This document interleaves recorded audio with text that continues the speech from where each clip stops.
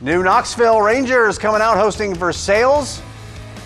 Rangers with a tough task tonight. Tigers starting off. Benjamin Ruenkamp getting the pass and lays that one up and in. Rangers answer back though. Ryan Osborne getting the pass and lays that up and in. Now Eli McEldowney with the drive inside and he lays it in. Tigers though coming up with the steal. And Jaden Litton getting it, laying it up on the other side. Now McEldowney gets the pass and he lays that one in nice and easy. Litton now comes up with the steal, and he's going to slam that down with the right hand. Tigers leading 11-2 late in the first quarter. Now Max Henschen on the break. Going to Euro step inside for the layup off the glass and in. Now Litton drives, spins, inside, puts up the tough shot. Then Ruenkamp driving baseline and lays it in, giving the Tigers a 15-4 lead going into the second quarter.